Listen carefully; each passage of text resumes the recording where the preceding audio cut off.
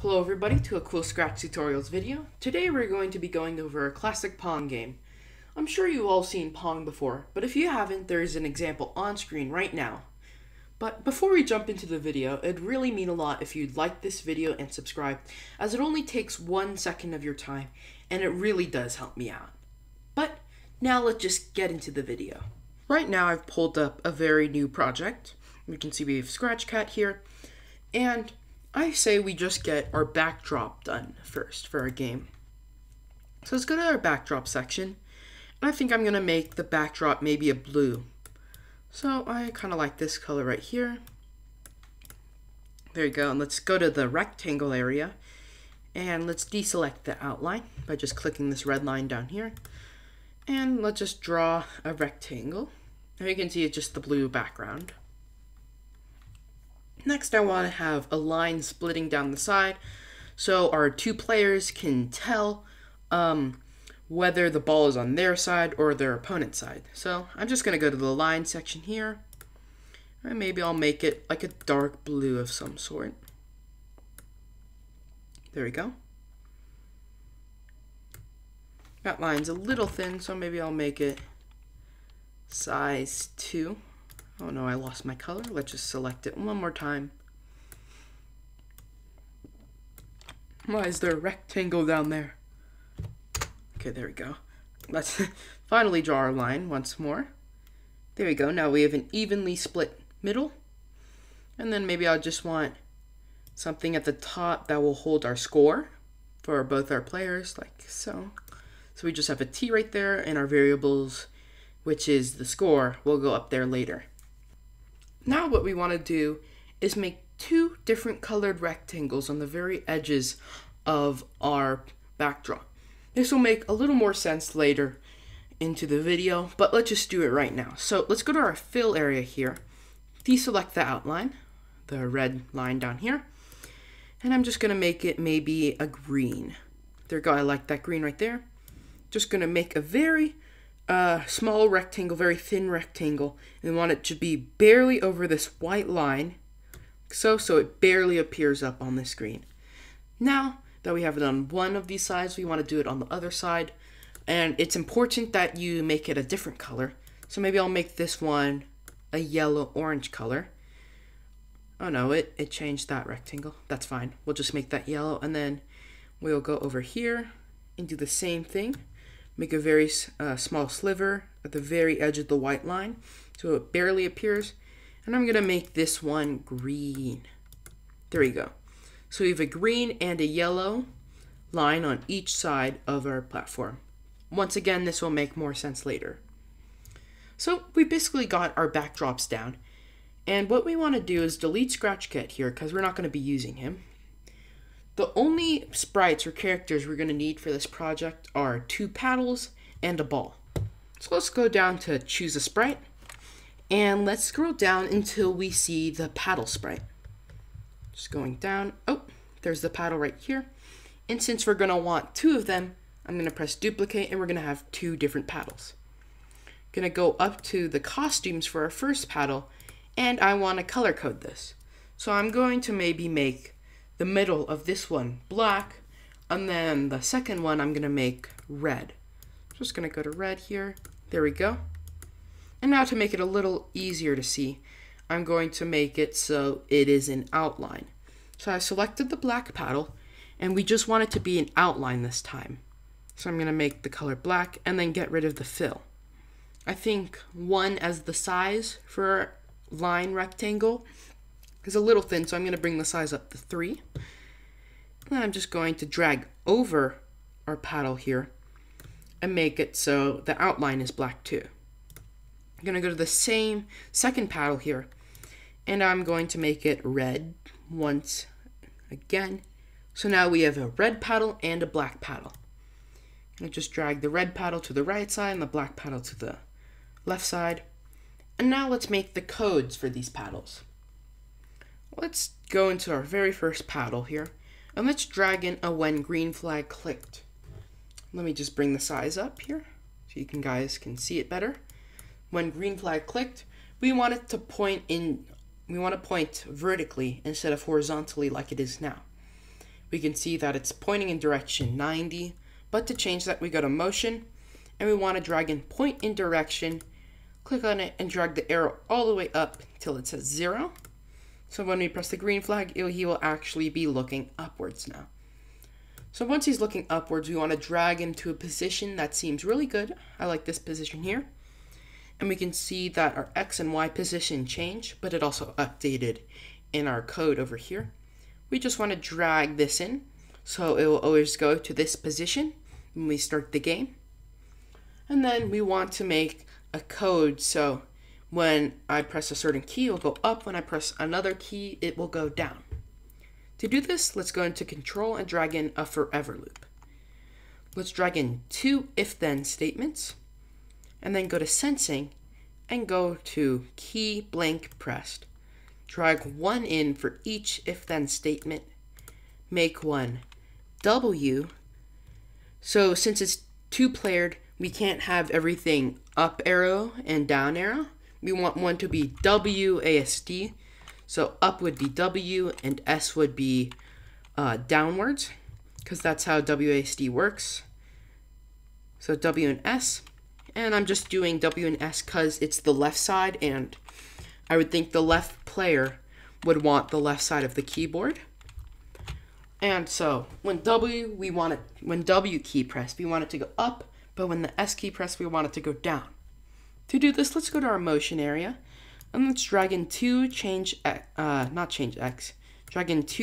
Y by blocks.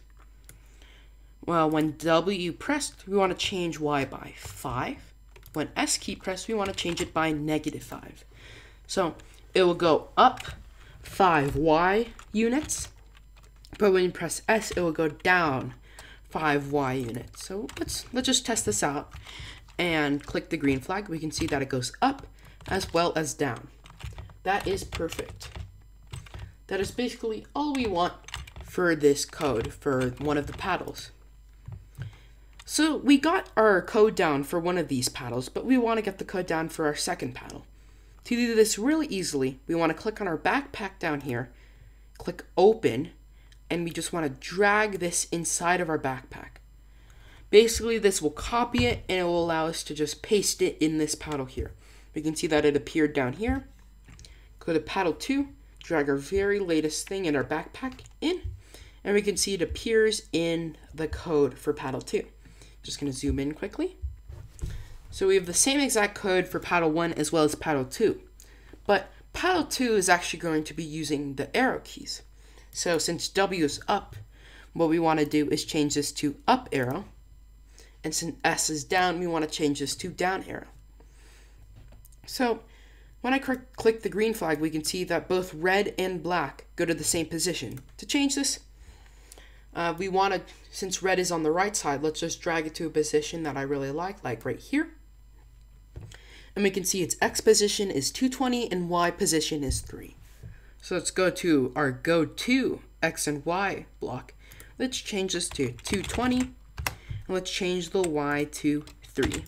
So when we click the green flag, we can see that both of the paddles go to the places we assigned it to go. And I can press the up arrow and the down arrow to make the right paddle move, and I can press the W and S key to make the left paddle move. So we've gotten our very basic paddle script down. Let's just get our ball script down. To do this, let's go to choose a sprite, and we are going to go until we see ball right here. We can see our ball appears when we click on it, and let's make the code for our ball now.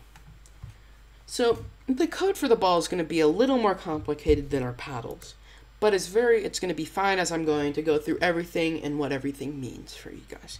Just going to zoom in one area right here. It's a little big. There we go. So when our green flag clicked, we want it to go to the very center of the screen. So let's just go to motion and drag in the go to X0 and go to Y0. Click the green flag, we can see it goes to 0, 0, the very center of the screen. And we want it to point in a direction, basically. So when we press start on the game, we want it to go in a direction and bounce off the walls. So we just want it to point in direction 45, which is basically it'll be looking in this direction when we start the game. We can see that it's just in the middle right here, the arrow. We can see that not much has changed. This is just for later in the script. And then we just want to go to Control and drag in a forever loop. We want it to keep on moving, but if it's on an edge, we want it to bounce off the edge and change the direction it's going in. So to do this, what we want to do is move 10 steps block. The 10 steps block is very helpful because it doesn't move either horizontally or vertically.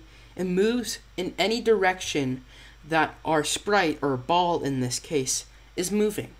So if we drag in the move 10 steps, we can see that it'll actually go in our direction that we told it to go to, 45 degrees. But we can see that it really quickly disappeared off our screen. Just to change this, we want to go to if on edge bounce, which will make it so it'll bounce when it touches the edges. So we can see that it continuously goes around our screen. Now what we want to do is make it so it senses whether it's touching our paddles. So let's go to our control section and drag in just one if then statement. We want it to sense if it's touching our paddle. We can just go to our sensing area and drag in a touching paddle block. If touching paddle, then we want it to change the direction it goes in, also making it look like it bounced off the paddle. So this is very simple. All we gotta do is go to motion, and we want to turn 15 degrees. But we want to change this to 180. So basically just go, so say it's going from this angle, it'll actually bounce off, turn 180 degrees, which is reversing it, and it'll actually go this way. So we can see this is paddle 1 right here. So if we'll just wait for it to touch it, we can see that it actually just bounces off the paddle. Let's go back to our ball script, and now we want to do the same thing for touching paddle 2. So we can just click on our if touching paddle statement and press duplicate. Just drag it under the if statement, and we want to just change this to paddle 2. So we can see that it will bounce off both paddle 2 as well as paddle 1. Let me just make it so we can demonstrate that it touches paddle 2, and we can see it bounced off of paddle 2. Now what we want to do is create a scoring system. To do this, we are going to be using the variable section. We're going to go to variables and click make a variable.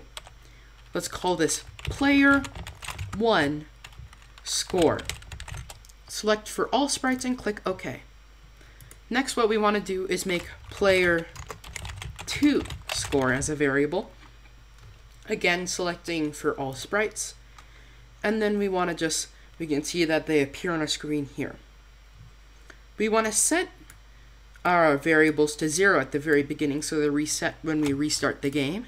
Just select player 1 score and player 2 score. So set player score 1 to 0, set player 2 score to 0.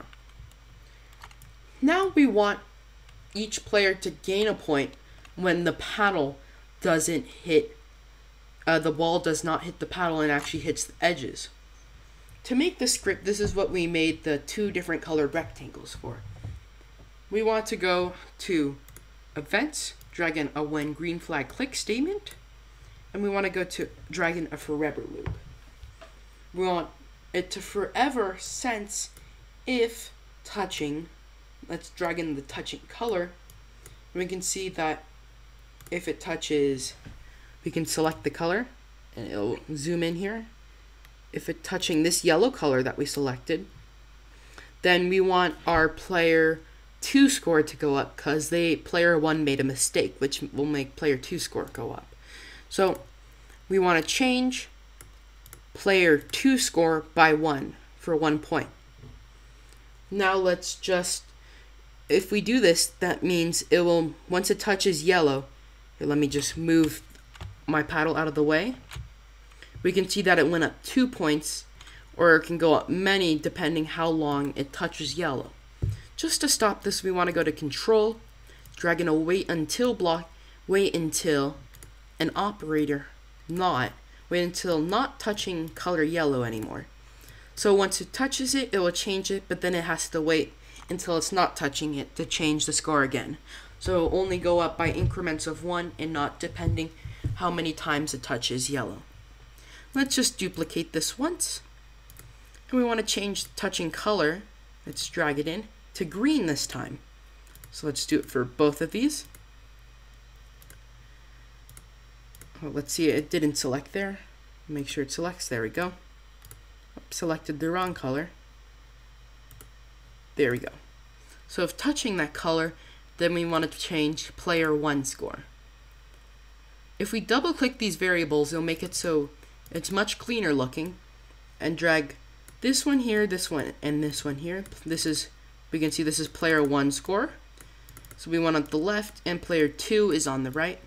We can just put these in our background area. If we click the green flag, everything's set to 0. We can see if it touched the background like it did there, then player 1 score went up. We can see that you can play with 2 players, you can play with friends or family. We can see that it is a very simple but very fun Pong game. I really hope you enjoyed this Cool Scratch Tutorials video, and if you learned something new or if your game came out really good, I'd highly recommend subscribing as it notifies you whenever I post a new video, and liking the video. And I'll catch you guys in the next tutorial. Goodbye!